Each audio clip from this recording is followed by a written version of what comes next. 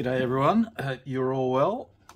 So this is new from MiniArt, out this month. As soon as I saw this was coming, I had to have it. I love it. I love some of the World War One vehicles. This just looks fantastic.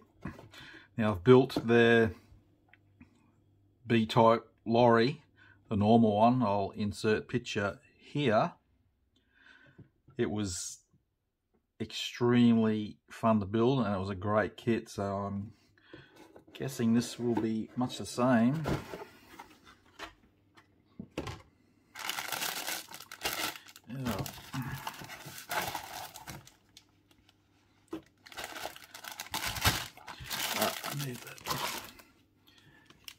Alright,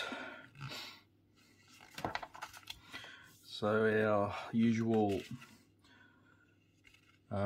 sprue tree map and callouts, number callouts. We got a photo etch fret and our decal sheet. We have color callouts in Vallejo, Mr. Color, AK Real Color, Mission Models, Ammo MiG, Tamiya. You cannot ask for much more than that. Unfortunately, I use several of those brands. So it starts with the engine. I won't bore you, I will just show you where we're going. Onto the chassis. MiniArt are highly detailed in the fact that there is a lot of parts, high parts counts to their kits, and a lot of small parts. So there's a lot of fiddly bits, so to say, trimming up and that, but really nice detail. I think yeah, it's worth the effort. Radiator, firewall, diff, springs, which were back here, leaf springs, and then our steering. From memory, it's, well, it would be, well, that would be the same as the one I did. It's just the armor on the outside will be different. The wheels, as you can see, just a lot of parts happening just on one wheel. Lights, there's some photo etch going on to the lights. Cabin floor is timber. That's another thing I like about World War One gear. You got a mix of metal and timber. So those of you who love the weathering of timber, joyous times. Exhaust. Then we're just putting on the fire extinguisher going in, crank handle, and then we're on to the armoured section of it. Then into the rear deck, or the back of it, which is armoured as well, but it'll have the timber floor. So, like, I'm talking tiny parts, you know, these are just very small, so it's fiddly as in when you're getting it off the sprue and cleaning them up. Careful not to have parts pinging off into the distance. And then finally a boarding ladder, grab handles. I love it, it just looks great. So that's the one right there that I did, and what I like about MiniArt is their box art is brilliant, and that box art for that kit inspired me to do a similar style build.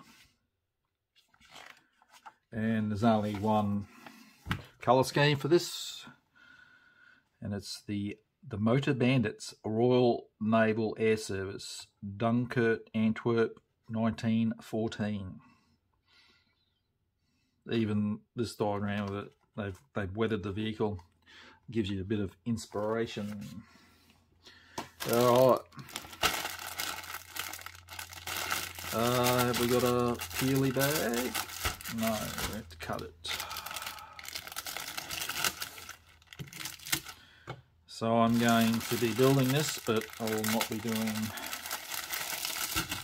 a video for it because the last Armoured I didn't get a lot of views, so I'm guessing people aren't interested in me doing armour. So aircraft, sorry, seems to get more of a hit. So stick to the aircraft, eh?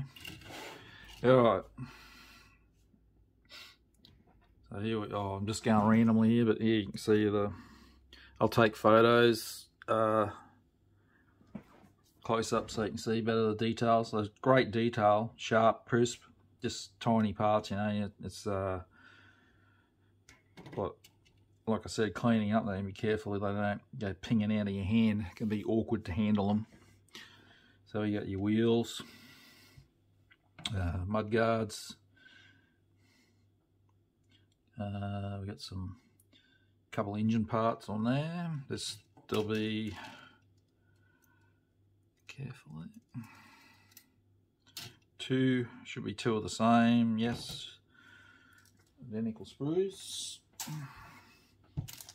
All of that, I won't get it out the bag as clear parts. It's just only going to be for lights. And I'll have a look at the. Okay, so that's your decals. There's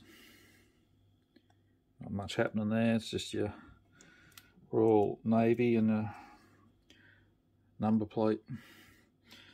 Photo etch.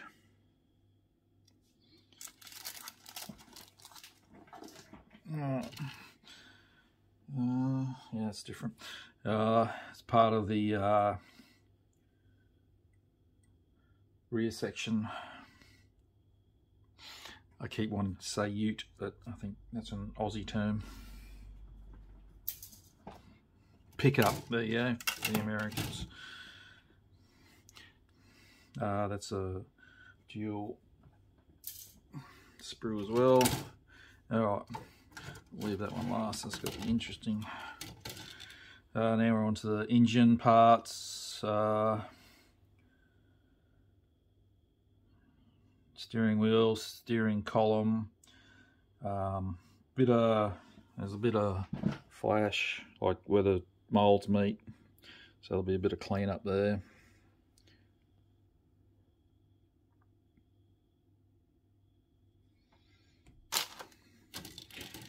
And other small parts, there's a fire extinguisher, crank handle,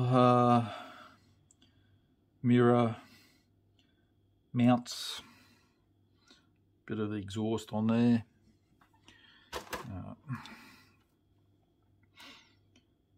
Then we got the springs, steering, engine, casing,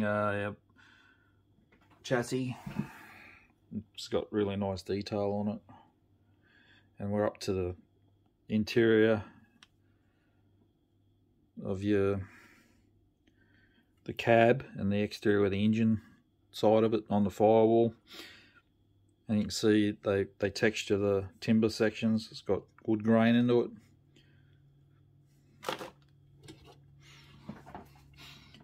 And now onto the armour, which is different to the kit I built, obviously. And then we got there. So it'll be the engine side and the deck of the rear section. So again, it's not as pronounced as that other piece, but it actually doesn't have the wood grain molded into it, but it's a nice flat piece. You can weather it timber wise how you want to. And that's it. I just love the look of this. Can't wait to start this. So I'll just show updates here and there of how I'm going with the build when I get into it. So there you go, MiniArt's a British B-type lorry armoured version.